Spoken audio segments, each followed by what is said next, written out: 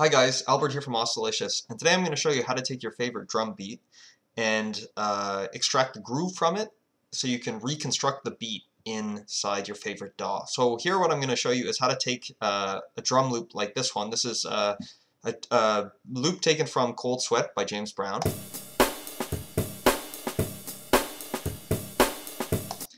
And I've reconstructed it in Reaper using this technique. So I'll show you how to do that. Okay, so to begin with, what we're going to do is we're basically going to take three passes at this, three passes of slicing at this beat. Where first off, we're going to slice out the positions of the hi-hat sounds, then we're going to slice out the positions of the snares, and then the positions of the kicks. And each time, we're going to save that to MIDI. And that is basically the process of extracting the groove, and that'll give us the swing and the timing of those individual drum hits, and that's how we're going to reconstruct it in Reaper. So let's just do the first part of this right now, where we're going to try to find the hi-hats. So let's listen. Okay, now if I hold down Control in BeatCleaver, I can sort of trigger playback wherever I want.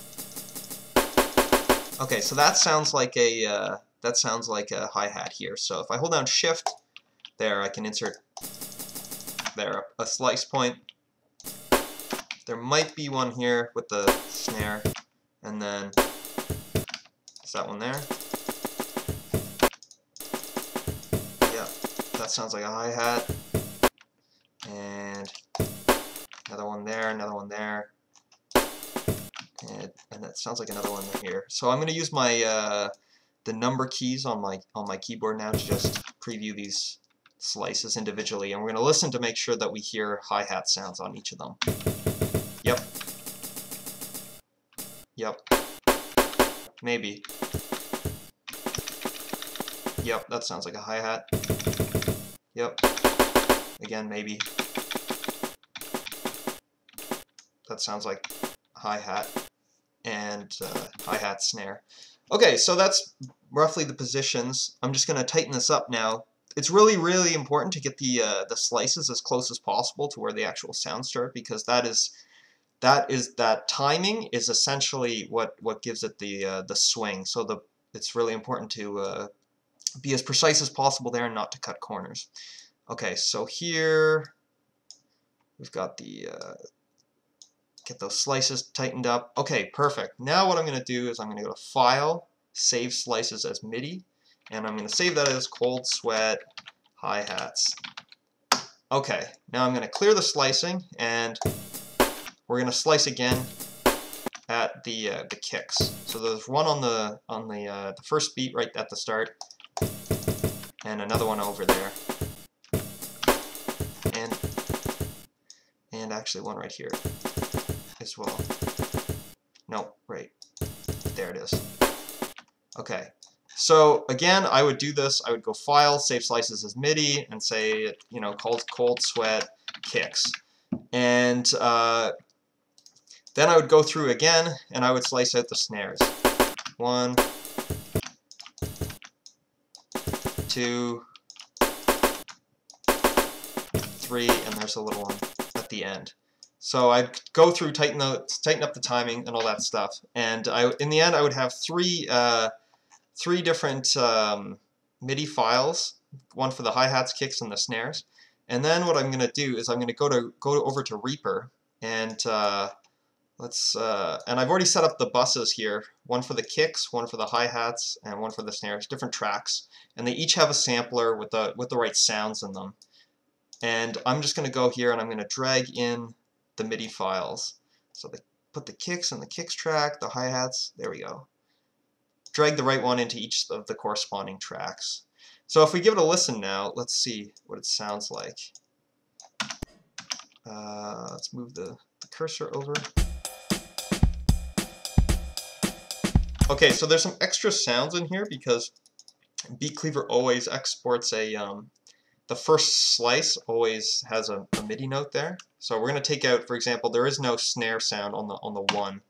So we're going to take that out. Listen to that, what that sounds like.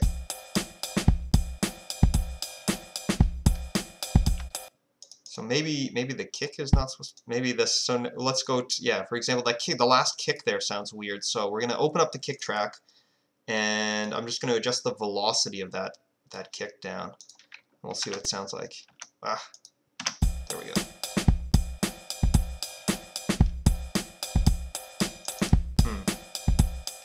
Maybe.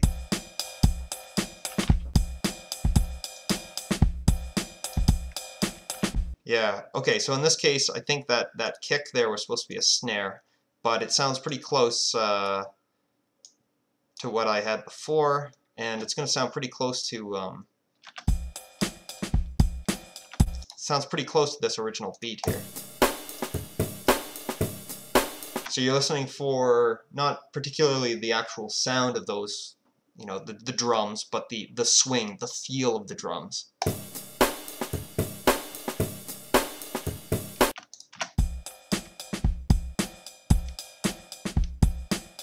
And again, you know, it's not just the groove, like the actual timing per se.